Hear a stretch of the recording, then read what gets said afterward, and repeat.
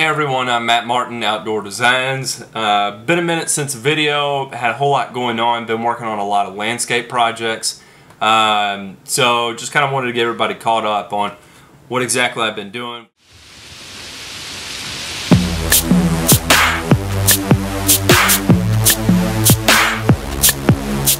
Here, some video today. I did another vertical mulch job for some trees. I really like doing the vertical mulching because of the impact it actually has on the trees. I do not like doing the vertical mulching because it hurts me physically really bad. It is so intensely physical draining that it just makes it hard to do a lot of jobs. But you know, if they're spaced out from time to time, I don't mind doing them at all. I mean, again, and what it does for a tree is just truly phenomenal. So this particular job was a row of Leyland Cypress that were shedding really bad on the inside, and some shedding on the inside is normal. It's a light issue. When it gets to be excessive, where it looks like maybe, you know, only 30% of the canopy remains, typically it's stress plus a light issue. And in this particular instance, there was a lot of stress. In the first core sample I pulled, we had about a 2-inch layer of soil that actually held moisture. And then from there down, it was just super hard compacted clay and bone dry.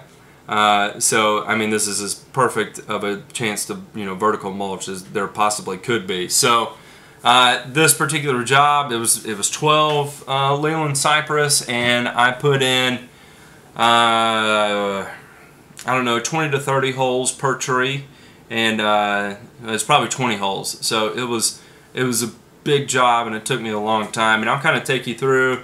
You know, of course, I did the deal where, you know, I'm using my 3-inch by 24-inch auger bit on a 1/2-inch drill. You know, and drilling my cores in, you know, 12 to 18, 24 inches. And then in my backfill here, you see I'm using Nature's Helper. It's the organic soil conditioner. Basically, it's some hardwood, sand, probably some decaying leaf matter. But all in all, it's good stuff. I've actually got peppers in my driveway that are growing in it, and they're doing really well. Along with the Nature's Helper, my favorite, biochar. You know, biochar, it's just straight carbon, and it's going to do great things for the cation exchange capacity. Carbon's going to help retain moisture. Carbon is going to be able to help the soil retain nutrients a whole lot better. So it's a good product. You have to be careful not to overuse it because you can actually pull moisture and nutrients away from the tree, so you have to use it sparingly.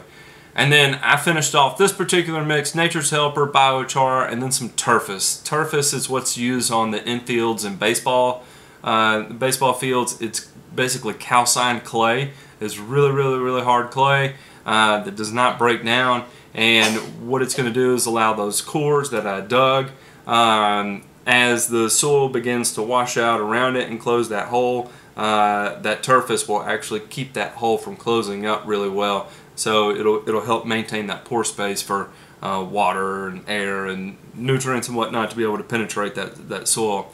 And you know, you'll see I'll mix it up, and I just go in behind it and fill each of the holes. So anyway, that was my vertical mulching job. I'm glad it's over with. I'm pretty beat up physically all over, but it's a good job for the amount of results you get from it. So anyway, that's it for now. Thanks, guys.